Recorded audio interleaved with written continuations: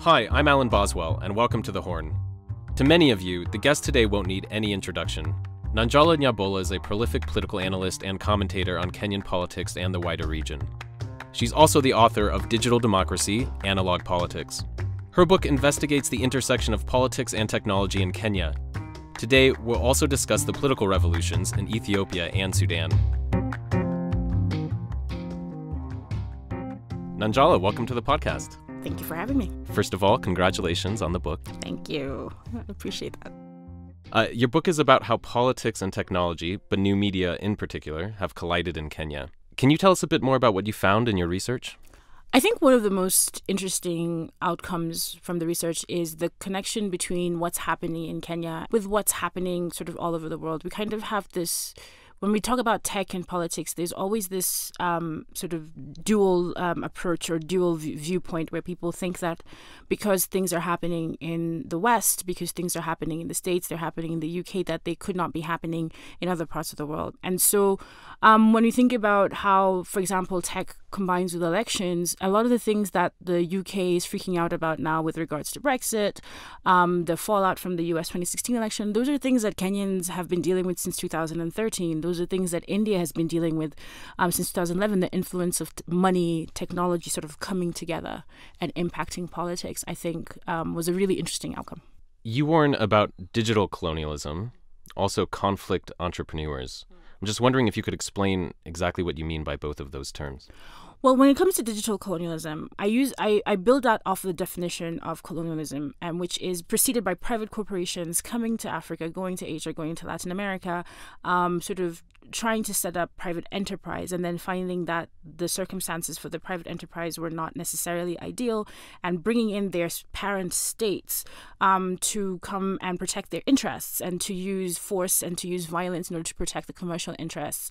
When I think about what's happening with tech, I see this pattern whereby Otimorpho Saffron, the French company that actually built the tech behind the Kenyan election, gets involved. It's all very dubious. It's all very illegal. Even the parliament said, everything that happened with the single source procurement, not being able to produce the database when it was demanded, all of that was completely against what the contract said that they were supposed to do. And then we sort of complain about it. And what happens? Morpho Saffron threatens Kenya with a lawsuit in France for defamation. And it becomes a whole diplomatic conversation about the French government and the Kenyan government, even though it was actually a private tender. There's a private company. And I see an accountability gap in there that reminds me of the power dynamics of the colonial era. I see my inability as a Kenyan citizen to hold a French company accountable. And I see that as very reminiscent of how maybe my great-grandparents might have felt about wanting there to be some kind of having some kind of agency in the political space and not being able to do that because of the way the power structure is set up. So for me, digital colonialism is really about private corporations opening up the space for economically powerful countries to intervene in the political spaces, the political organization of less powerful, economically powerful countries. And of course, that's one example. Another example on a larger scale is Facebook, Twitter, all these very large companies, which are all based in the U.S. and are essentially only accountable regulation-wise to the U.S. Some Western countries, or Europe's also trying to enact some regulation, but in Myanmar is the famous example of where that can go terribly wrong. But it's having an effect all across the world, and these companies are not really accountable to the places where their technologies are causing all these issues. Absolutely. I mean, and a lot of Western analysis wants us to worry about Huawei in China. And that actually is something that I'm concerned about. I think about Zimbabwe building smart cities and using Chinese technology to increase their surveillance capacity and not being able to provide basic healthcare and not being able to provide, an economy, a functional economy. But it's not just a Chinese problem. We have a multi-level or a multilateral, if you will, challenge, especially in Africa, because it's coming at us from all directions. We're getting American companies, as you mentioned, Facebook, Twitter, Google, not responsive to Kenyan legislature, but we're also getting Chinese companies building the surveillance architecture that we have here in Kenya. We have European companies getting involved in our elections. And as a citizen, I kind of look around and I think, well, where do I get protection? Where do I get accountability? And that is the big outstanding question that I felt I wanted to leave readers with at the end of my book is all of this stuff is happening. So what are citizens going to do about it? Where do they act? Did you think there was any sort of justice which came about due to the scandal that Cambridge Analytica found itself in, or not really, because essentially what they got in trouble for was how they meddled in US and UK elections? That's precisely it. I think the whole Cambridge Analytica scandal is really a reminder of how little concern there is for the well-being of African citizens. And can you just remind everyone what Cambridge Sure. Analytica did here? So between 2011 and 2013, they were involved with the Kenyatta campaign. At the time, it was the Jubilee Alliance, not a political party yet. Administered a large survey, 47,000 people. The Jubilee Alliance basically paid for Cambridge Analytica to help them influence their digital messaging. That's what is confirmed. I have a law degree, so I have to be careful about what I say.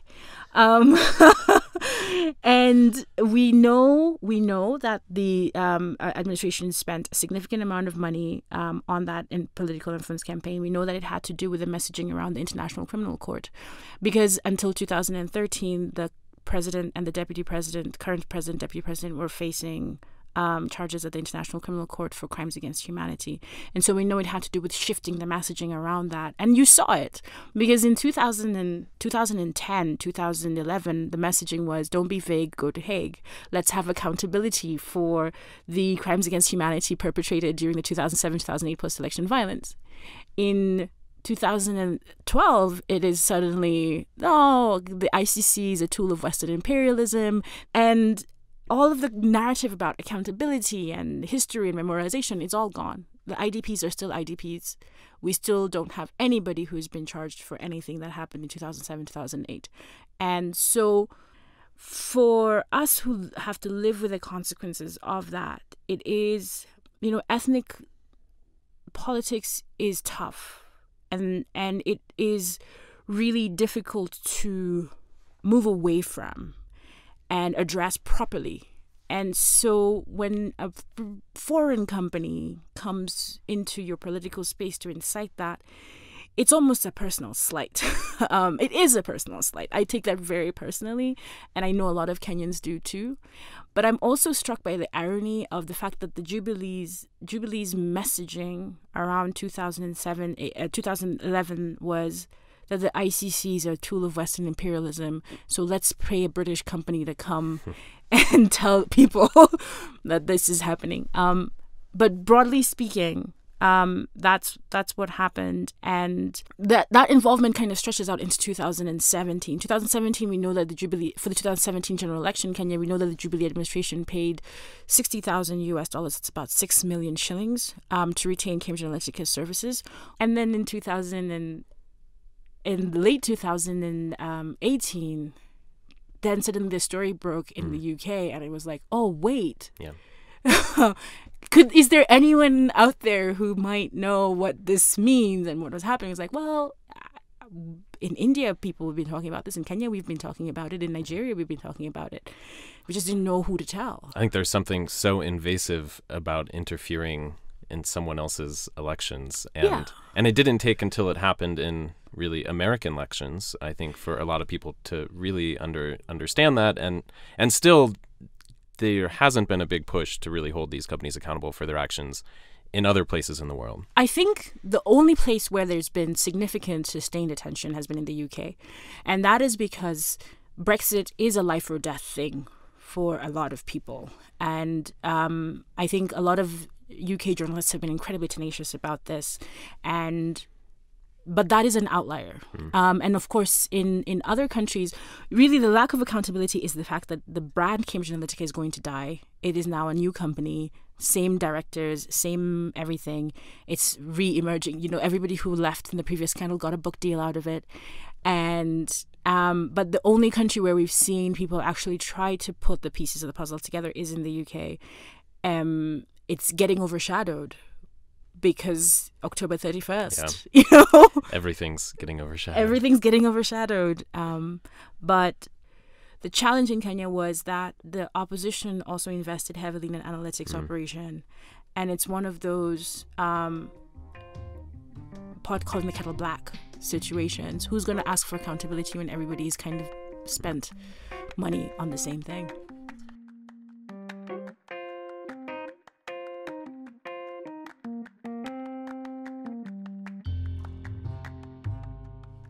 Now, your book is about Kenya, but I also read a larger critique in it. You write, contemporary political analysis of African countries is stunted by a crisis of imagination.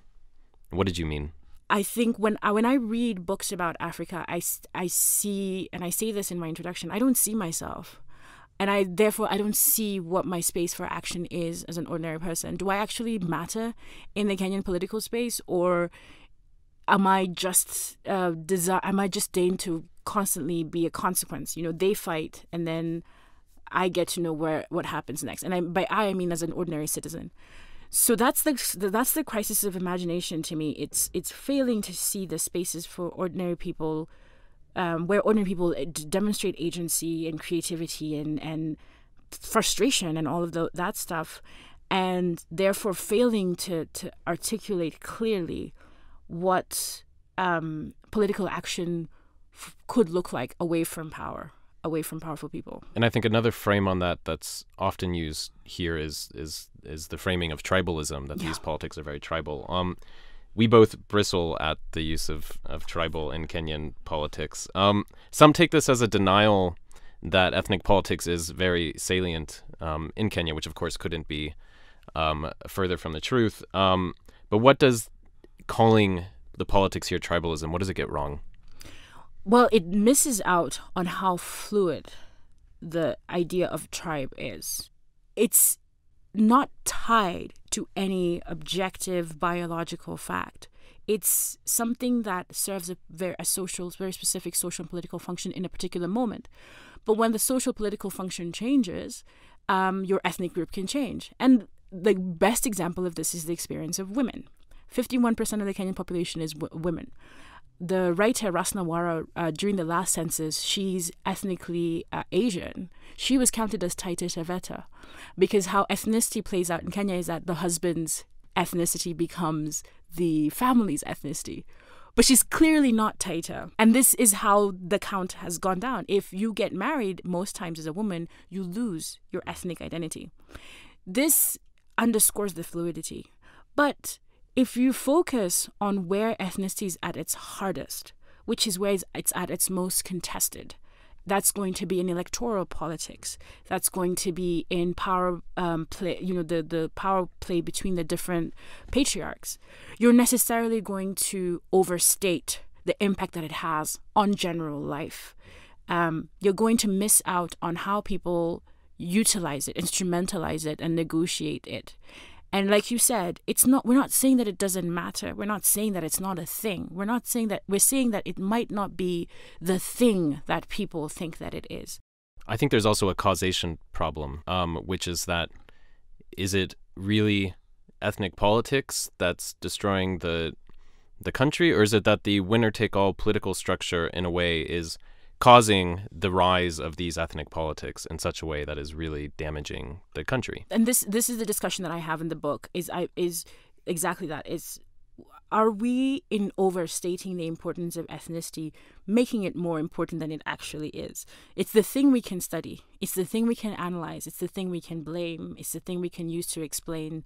And so we overstate its importance, and then we miss out on other things that are just as important, on other things that are just as salient to the narrative.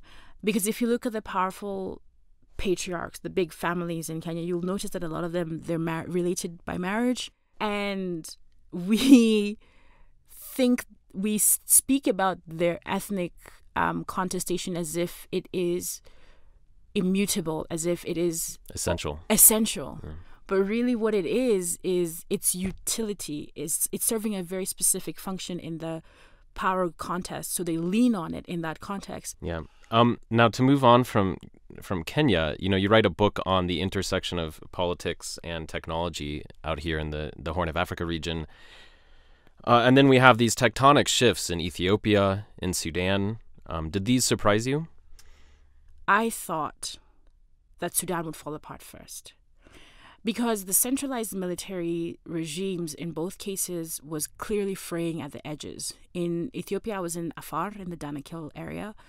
In Sudan, I went all around. And when was this? This was in 2016. Okay. And what you notice about Sudan at the time, 2/3 of the country was inaccessible.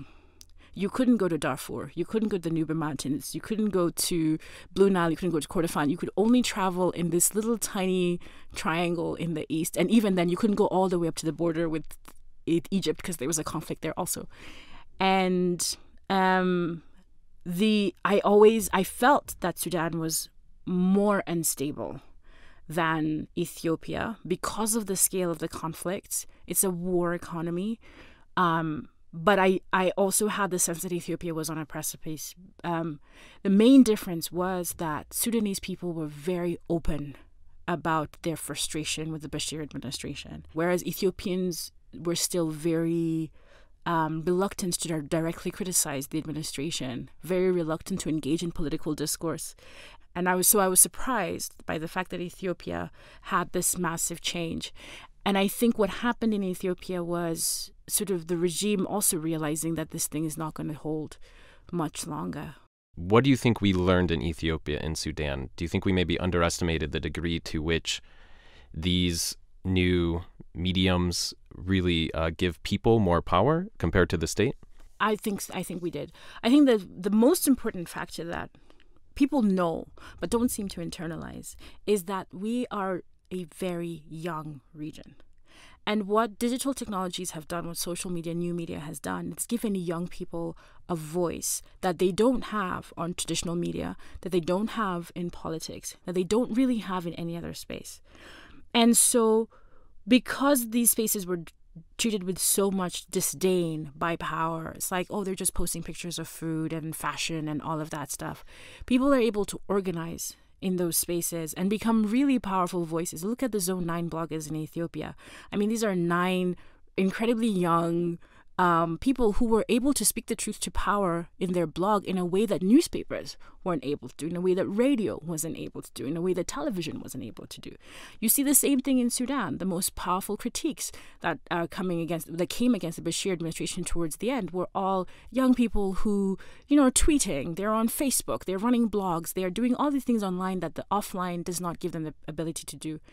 That does not in any way, I always have to caveat this, that does not in any way negate what people were doing. Because you look at Al Jarida in Sudan, the newspaper that would have entire print runs confiscated week after week after week for what they were criticizing the state for.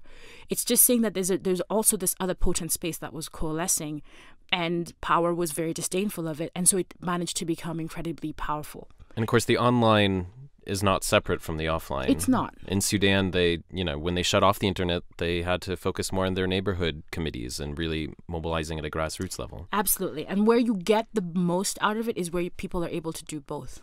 Really, the potency comes from being able to take stuff, that organizing energy from the online, matching it up with the structures that exist offline, being able to keep the conversation going even when the internet is shut down, and using the internet to amplify at the very powerful spaces. Look at Cameroon. We're going to see a lot more of these conversations happening, and we need to pay attention to them. Now, of course, this cuts both ways.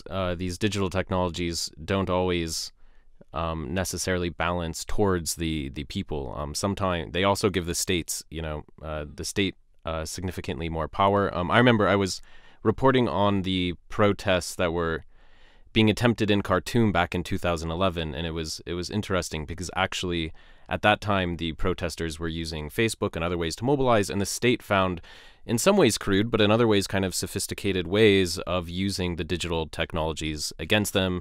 They would arrest people, torture them, make them open up their Facebook accounts, and then use that to find out everyone else. They would use sometimes they would post, the state security would post, there was going to be a protest somewhere, and then just wait for all the protesters to show up, then just round them up. And this is a constant battle. I think, there's always a give and a take and a push and a pull. How optimistic are you that in the ultimate equation that this is going to, benefit people more than power? I have to be honest, I'm less optimistic today than I was a couple of years ago. And the reason why I'm less optimistic is because of what's happening with the companies. It's because of the failure by the companies to really see what their political role is. You've mentioned Sudan, but this happened in Ethiopia also during the worst of the protests, that the state would get access to people's Facebook accounts. And you had one protester, for example, whose entire family, he posted on he put a Facebook post in Australia. His entire family in Ethiopia was arrested. And this is at the time, I think the optimism came from the fact that at the very least, the companies were letting people do whatever they wanted. Now that we're seeing more attention, corporate attention being paid to Africa as a market, not as people, not as citizens, not as whatever, but as a market, as a potential space for making money, that makes me more concerned about the alliances that are going to come. Ethiopia is liberalizing its telecoms space. All over the world, you can kind of hear the cash registers kind of ringing. That's 110 million people. How much money there could be made from that? Okay, but Ethiopia is still in a very politically fraught moment. Are we going to see the rights of people sacrificed in the interests of profit? So these are some of the concerns. I mean, you see all over the world, the digital has become central to protest. It's become central to narrative. It's become central to mobilization. It's become central to how people explain what their protests are about.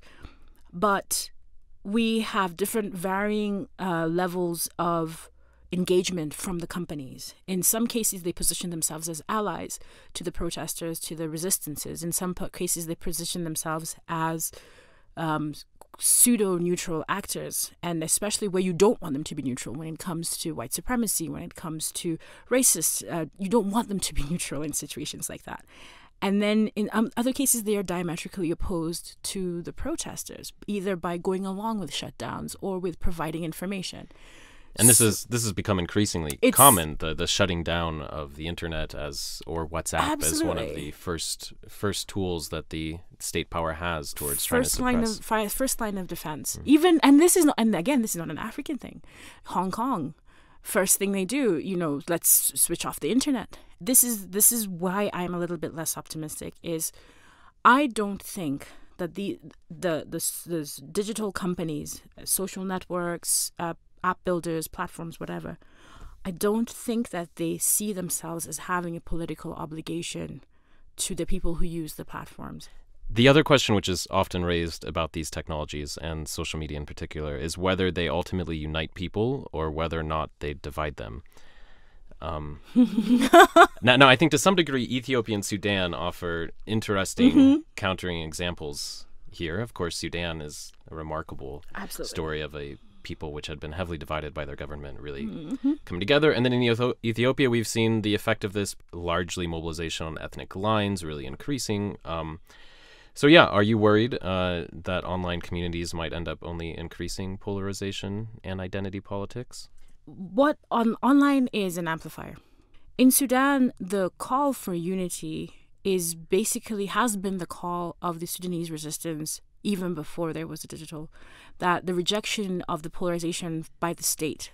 In Ethiopia, you had a state that had mandatory unity, mandatory national identity, mandatory national language, all of these things. And so the centrifugal force is basically people saying, actually, I would rather be Oromia. I would rather be, Amhara. I would rather have that smaller localized identity. And the digital is amplifying that. And so that's essentially why my overarching argument is we have to understand the societies as individual societies, not as quote unquote Africa or quote unquote the developing world. We have to understand what was there before, because it's necessarily going to amplify.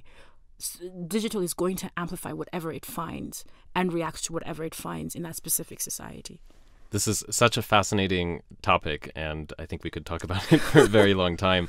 Before I let you go, I wanted to make sure I asked you, how worried are you about Kenya's 2022 elections?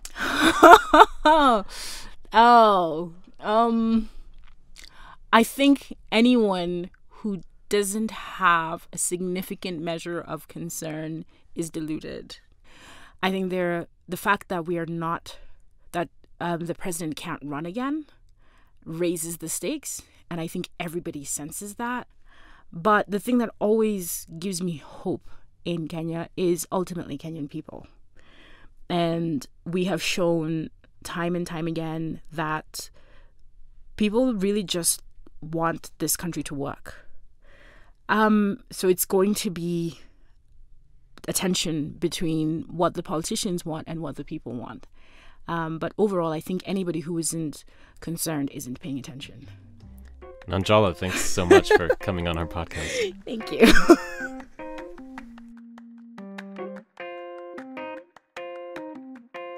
Thanks for listening. Once again, I'm Alan Boswell. This episode was produced by Mae Francis.